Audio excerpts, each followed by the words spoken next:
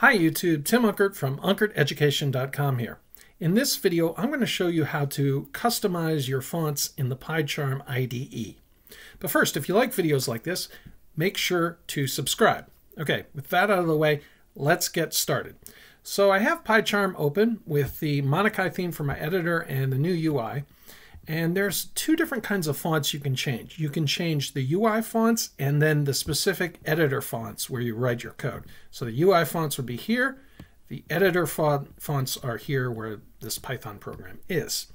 Okay, so to do that, that's pretty easy. We can go up to the hamburger menu here in our new UI and open up our file, and we can navigate down here to settings. But you'll also see that there is a keyboard shortcut, Control-Alt-S. That's the one I like to use when I open up my settings. So I'm going to do Control-Alt-S. And as my settings open, I can go to Appearance here. And if I click on Appearance and I look down here, I see the option to use a custom font. Okay, so I can click on that. And then you'll see the default font is this Inter font, which is size 17. But if I hit this menu here, I have a bunch of different fonts. So I can go up and I Droid Sans Mono, for instance. I installed Cascadia Code, so I have Cascadia Code here. If you install a font, you'll just have to restart PyCharm so it recognizes the font is installed. So let's select Cascadia Code and let's change the size here from 17. Let's make it a little bit larger. Let's make it 22. And that'll change the UI fonts. And if I click on that, click on Apply rather, and then OK.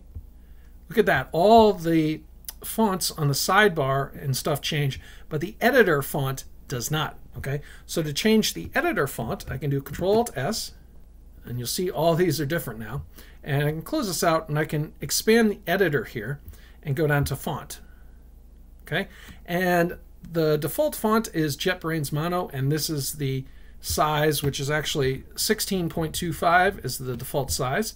And I can go down here, and there's a lot of fonts that come installed. For instance, Code comes installed, Droid Sans Mono is installed, JetBrains Mono, Inconsolata is installed. And then there's, of course, ones that I did install, like Cascadia Code, and I also installed Hermit here. So let's say I want to do Hermit. I can check on Hermit. And I can also change the size here if I delete this out. And let's say I want to do 22. I could change the line height if I want. I could even go to the typography settings, and I could say the main weight, I want that to be bold. Okay, and I'm going to click OK here. And now I've got the Hermit font bold in my editor. Okay, now let's say I'm messing with the fonts and I say, you know what?